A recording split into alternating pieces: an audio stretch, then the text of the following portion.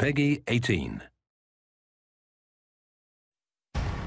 We have to think about things as a family. We first met Day One when they were working on the port of the F.E.A.R. 1 PC game to the PlayStation 3 and the Xbox 360. One of the things that we wanted to make sure we leveraged was the established relationship that we had with Monolith when we had done some of the work for them on the ports, and making sure that the original F.E.A.R. has that same experience that was great on the PC and we bring it to the consoles. And what they talked to us about was focusing on very, very good AI, focusing on horror, and then focusing on combat. We had friends there, we knew them, we had a good relationship, and we leveraged that as we went and worked on F.E.A.R. 3. When we thought about what F.E.A.R. 3 should become, we started talking with Day One in about 2008 about how can we evolve this franchise and really capture the essence of what it is, but growing it into something that's bigger, something that's more amazing and delivers a better experience for the consumer. Monolith and Day One coming together to work together on F.E.A.R. 3 has been a really interesting process because you think about it as almost two teams. But the reality is that what we wanted to do was make sure we had one team, that we brought the best parts of Monolith and their understanding of the F.E.A.R. franchise, and then we marry it with Day One's expertise in mech combat and combat in general.